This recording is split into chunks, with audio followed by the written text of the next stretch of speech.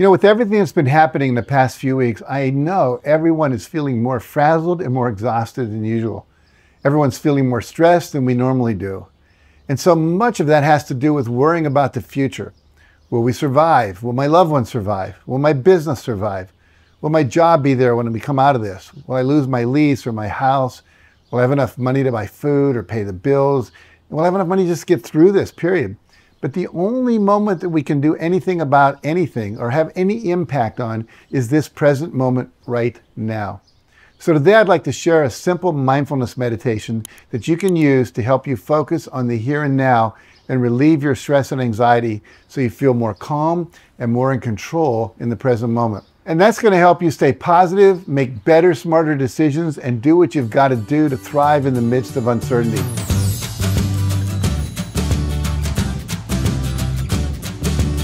I want you to know that I know what many of you are going through. I teach this stuff. And just a few days ago, I lost it for a few moments with my wife due to how I was reacting to the stress of California's stay-at-home order. I thought my wife was writing too many large checks to some of our family members and to some charities, and she thought I was spending way too much time doing webinars and podcasts about how to respond to the personal and professional impact of the coronavirus pandemic for my students and for other people's students, and not spending enough time with her.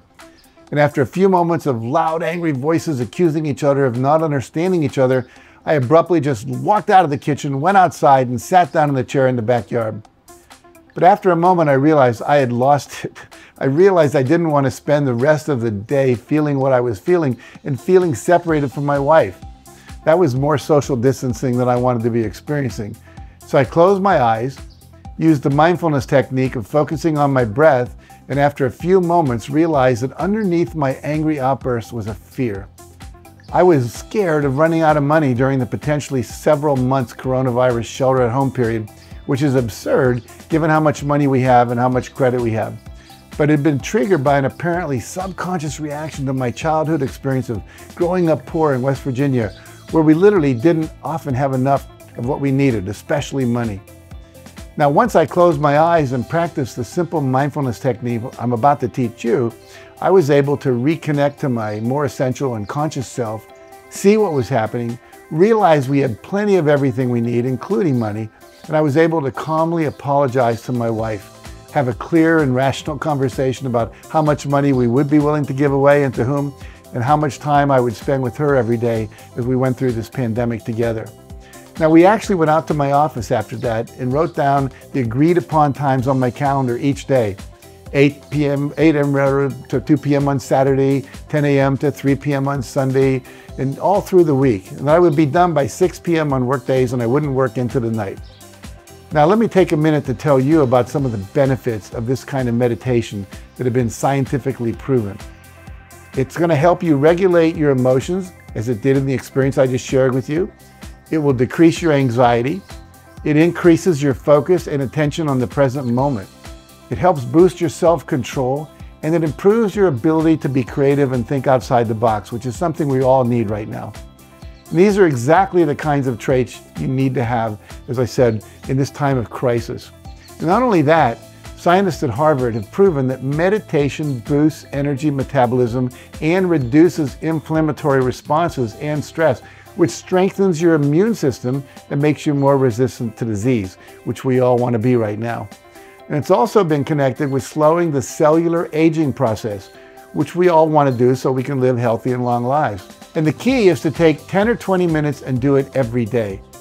So here are some tips on how to start a simple but powerful daily meditation practice. First, choose a regular time to meditate. Wear comfortable, loose clothes. Don't meditate after eating or when you're tired. Now, the best time is in the morning before you start your day. And you can mentally prepare yourself by reading, listening, or thinking about something that inspires you. It can be as short as an inspirational quote, a Bible verse, a short poem, or it can be a chapter from a spiritually uplifting book if you have the time. Now, make sure to remove any distractions or possible interruptions, like turning off the ringer on your phone or your cell phone, or putting on a set of noise reduction headphones if you're unable to cut out all the sound around you. Now, if you haven't meditated before, I suggest you simply start with 10 minutes, and if you feel like it, you can go up later to a higher number of minutes. I do usually 20 minutes, sometimes even 30. Now, next thing you want to do is sit comfortably in a chair or cross-legged on the floor or on a cushion if that's comfortable for you. And then relax and sit up straight as if there were a string gently pulling your head toward the ceiling. And then close your eyes and feel where your body is touching the chair or the cushion and the floor.